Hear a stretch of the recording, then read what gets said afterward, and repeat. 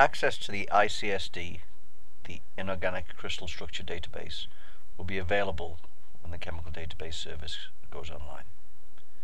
This is probably a database that many of you interested in this particular field of chemistry already have access to, and we're providing access to the web-based version of the database at this point in time.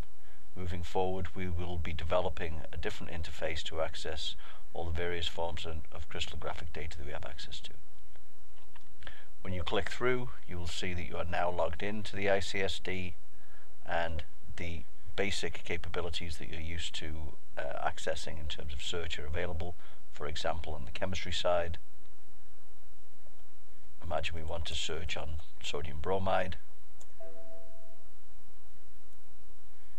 It's the typical result set that you would expect from the ICSD. The web interface should suffice at this point for people to access the ICSD, and as I commented, we will be providing different forms of access in the future as we develop new interfaces.